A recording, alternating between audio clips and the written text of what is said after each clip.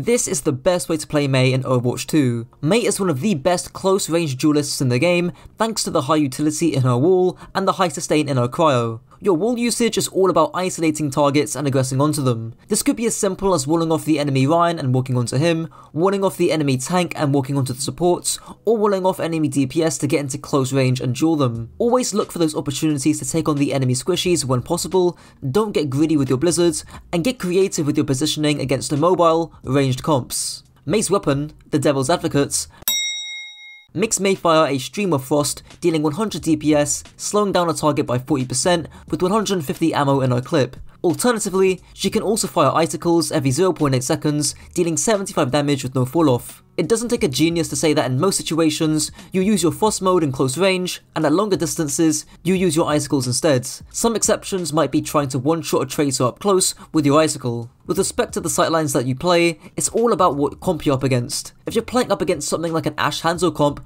then that's where you want to play shorter sightlines, pouncing onto them where possible. What's more interesting and more complex about MEI is her wall, which I'll get onto now. MEI's first ability, Trump's Wall, makes MEI generate an ice wall split into 5 pillars, each worth 250 HP, with a 5-second duration, alongside a cooldown of 12 seconds. As I've just hinted, MEI wall is by far the most complex piece of her kit, and if you haven't seen by the timestamps already, this is going to be a lot more than simply split enemy Ryan foreheads. Now generally speaking, there's 4 key tenets for a good wall, nicely denoted in the acronym TITS, or timing, isolation, target priority, and space. And yes, this is a corny reference to Logic's album Tits or The Incredible True Story. For clarity, this does exclude walls that are used for mobility, like walling up, and it excludes walls done for rotations, both of which are more niche uses, so I'll talk about them afterwards. As for the first principle of timing, this is the easiest one to wrap your head around. This means that you just time your walls for when your team can actually get value out of them. Here's Stock's giving an example of that general sentiment here. The wall that you use here is pretty early, and your team can't really do anything with it because the Reinhardt still has his shield. Just wait a little bit, break the shield first,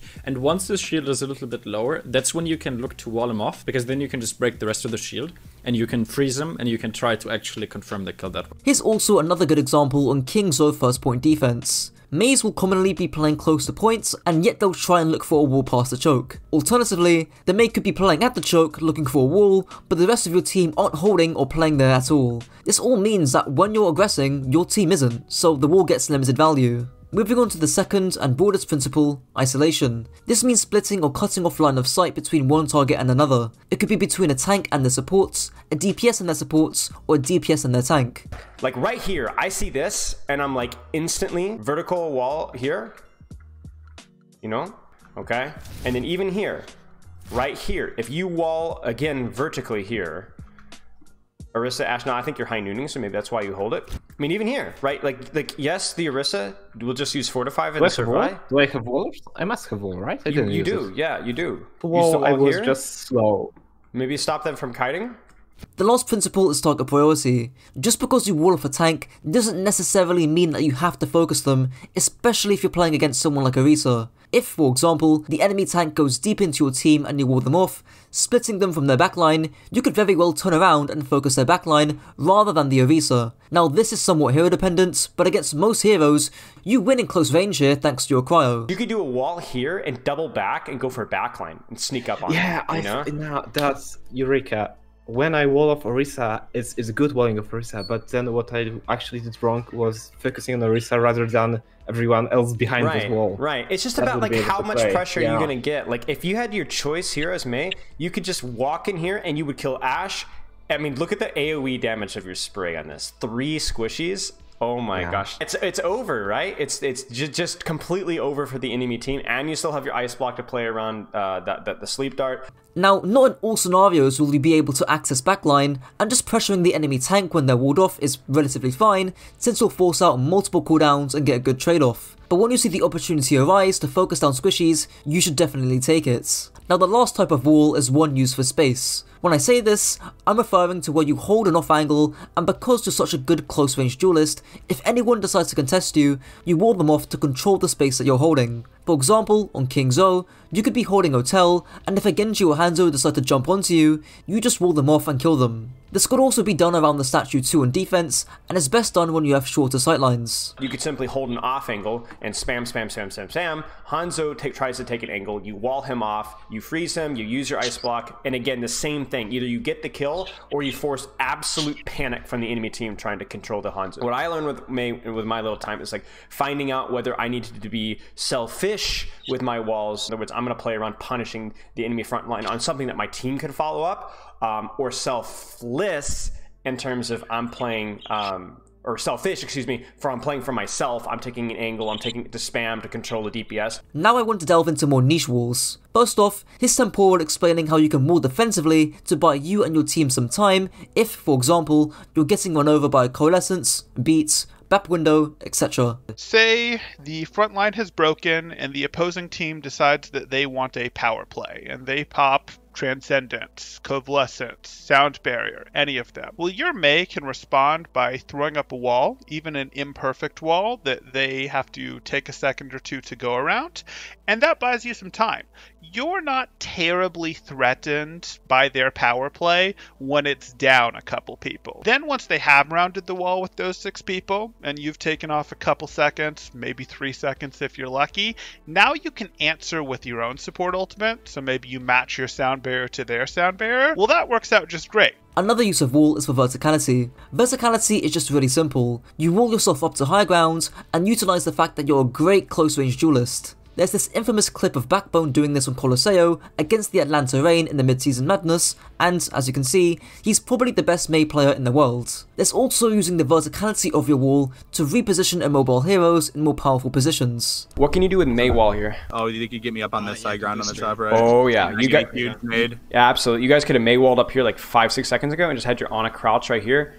Bingo. They walk through there, massive nade. You can heal your team, and it's so hard for them to see you. And even if they do see you, you just drop and you go play stairs, or you play corner. Easy peasy. There's also another clip playing in the background of a contender's team doing the same thing, but on Havana and with High Noon. The key thing here is to be creative. Utilize the cart to get extra verticality, and if you're in a team or in a more coordinated environment, this should definitely be something in the back of your minds. There's also using walls for rotations. For example, on mid-town attack, you could wall here, making it safe for you and your team to rotate in the building. I can't find any examples of this in Overwatch League, but I do remember the Spitfire doing this quite a while ago. And lastly, make sure to cancel your wall if you end up blocking the LOS of your teammates, and note that you can wall Bap's lamp to deactivate it. As you can see, MEI's wall is one of the most complex abilities in the game, so those are some key principles and also niche use cases where you can use MEI wall. MEI's second ability, Block, makes MEI gain 50 HPS for 3 seconds paired with a 12-second cooldown. You also restore 15 ammo per second,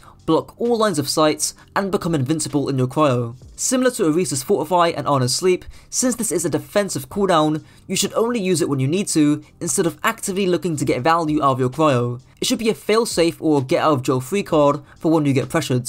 The only time you'll be aggressively or proactively using cryo is when you're trying to dodge or cleanse certain abilities in a 1v1. For instance, dodging a Widow headshot, Honor Sleep, Ash Dynamite, etc. MEI's ultimate, the 7 Deadly Sins, makes MEI emit snow in a circular area with a 10-meter radius, dealing 20 DPS, lasting 4.25 seconds, taking roughly 2 seconds to freeze the target. Note that the freeze progress is greatly increased by using your primary fire. The most applicable piece of advice is to not always look for these massive clumped up blizzards. Catching 1 or 2 enemies should be plenty to win the team fight with, especially if you've got a good wall with it. If you wall off the enemy Rhine for example and Blizzard, you can guarantee a kill there with decent certainty. There's also the placement of your Blizzards. If you're trying to catch some squishies in the backline, it's important to chuck the Blizzard where you think they might be moving or retreating to, because keep in mind, the 10-meter radius of Blizzard isn't too big. Once you miss the wall, you still could have like chucked it. Like right now, like right here, but you gotta get it there. You wait too long so she almost has another bubble, and then you also don't throw it deep enough. The penultimate thing I'll touch on is the timing of your blizzards.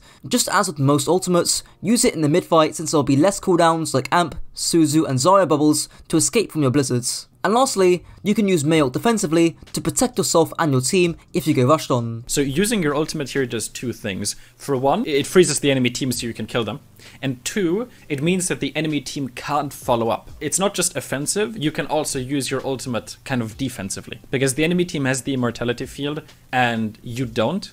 which means that the enemy team just, like, they can continue dealing damage. But because you just got your ultimate, you could use it. It forces out the Reinhardt because, you know, he can't really do anything with his shield. And even if your Genji gets picked, like with MEI ultimate, if the enemy team doesn't have Transcendence, you can still win the fight 5v6 if the enemy team is in a position like this. Like, the enemy team is pushed up really far. Now onto the final section, positioning and playstyle. Now for those who've watched my stuff before, you'll know there's 4 key guidelines taken from Coach Natter, which I'll show on Icon Ward first. The first rule is to have cover or a corner. Now, cover or corners ensure that you stop taking damage at any moment, but corners can also give a nice cue in order to get a good wall off. Simply walling a target as they turn the corner can force a lot of cooldowns from the enemy team in response. The second rule is to have line of sight, so you can see what and where you're shooting. The third rule is to have distance from angles, so you have plenty of time to react to flankers, and the last rule is rotations. Now, on every map you won't be able to do this, but where possible, these rotations can be done either before or after you use your wall. Remember, you're a great close range duelist, so heroes like Cassidy or Soldier will struggle fighting you. Especially Cassidy, who, keep in mind, you greatly benefit from the flashbang change since you just ice pockets. Now onto playstyle and compositions. When playing against a hard dive comp, you want to play soft off angles. You don't want to be hard flanking and playing splits, but you also don't want to be stacked on top of your backline. I recommend checking out my Ashe or Cassidy guide for more details, since the same logic applies to them. Against poke heavy comps, short sightlines are key. I already touched upon it with my rotations example on Icon Ward, but here's another example on King's Row. If you're playing up against Ashe, Widow, Hanzo, or heroes who want to split and take angles, you could place yourself on those angles in the first place, and if they get close, you can draw them. And you can also use your wall if you'd like. Now against Brawl or Poke Brawl, there's nothing too much to say, unless you're playing against some MEI Brawl Mirror, which can get pretty complicated. There's things like walling first or walling second, playing stacked with your team or playing splits, and honestly, most of it is pretty team based. If you're one of the few people who are interested in that kind of thing, I recommend checking the MEI section of my old Brawl guide from quite a while back. And that's it for the video. If you enjoyed, don't forget to like, comment and subscribe. And if this video helped to raise your IQ, be sure to share it with your friends to also raise theirs. Until next time.